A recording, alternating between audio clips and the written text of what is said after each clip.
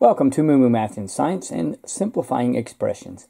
And these contain basic problems. So with this particular problem, we have 6x minus 3y plus 4x minus 2y minus 8x.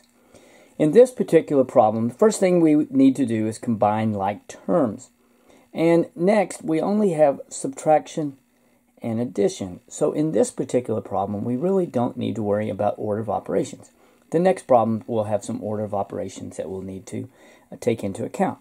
So what we're going to do, you always work in alphabetical order. Since x comes before y, we'll worry about these first. And to help you with this, and you may want to do this, I'm going to subtract all the, underline all the x's in this color. Okay, and then I'll put the y's, let's try green. Okay, and that way that just kind of helps you identify the different terms. So you can combine like terms. So let's rewrite. We have 6x and a positive 4x and a negative 8x. 6 plus 4 is 10 minus 8 is 2x. Now let's combine the y's, and so I'm going to look for what's underlined in green and watch the signs. We have a negative 3y and a negative 2y, and that equals negative 5y.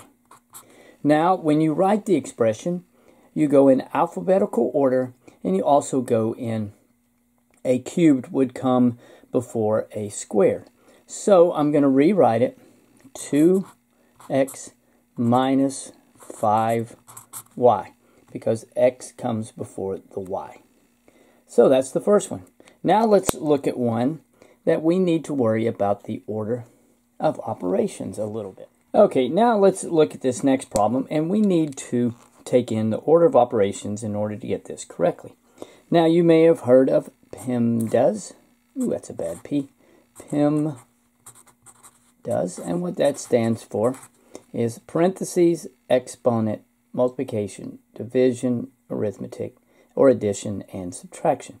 And you always work from left to right. So when we look at this problem, we have a parentheses. So I'm going to distribute the 5. 5 times x is 5x. 5 times a negative 4 is negative 20. Watch the signs. Now this next one, we need to distribute it, and you can think of the negative sign as a 1. Negative 1 times x is a negative x. Negative 1 times 7 is a negative 7. Now what we do is, again, we combine like terms. So let's see what we have here. I'm going to underline the x's in green so you can kind of see them. And then I'm going to place the constants, or you may call them numbers, in red.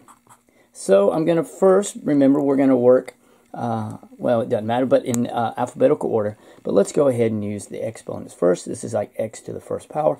So 5x minus x is a 4x. Negative 20. Negative 7 is negative 27. Now, you need to write them. This is x to the first power. This is 27. It really has no power, or you could say 0. So you always write it in descending order. For instance, if you had x cubed, x4, x, and then 20, you would write it x to the fourth, okay, and let's say that's a positive and a positive and a positive and a negative. You could go x to the fourth plus x to the third plus x minus 20. Okay, and then secondly, you write it in alphabetical order. If you have more than one, say if you had an x and a y. Again, I hope that helps in simplifying the expression.